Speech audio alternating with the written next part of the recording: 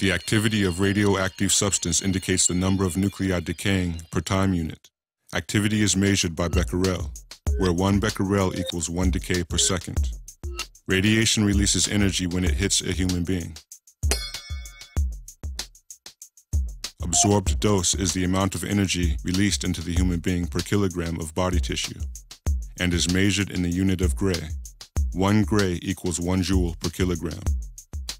However, absorbed dose is not a clear measure of the harmfulness of radiation, because the various types of radiation affect tissue in different ways.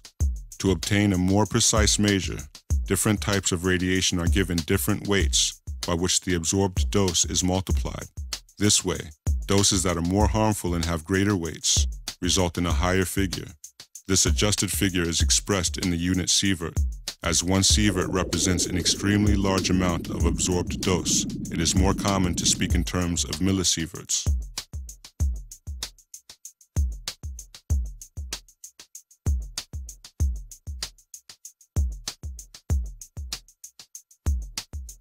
The scale of radiation doses is one with a wide range.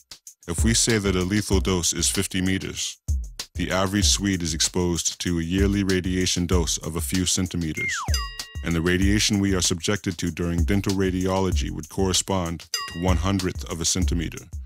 The lowest dose that has been associated to radiation-induced cancer corresponds to 50 centimeters.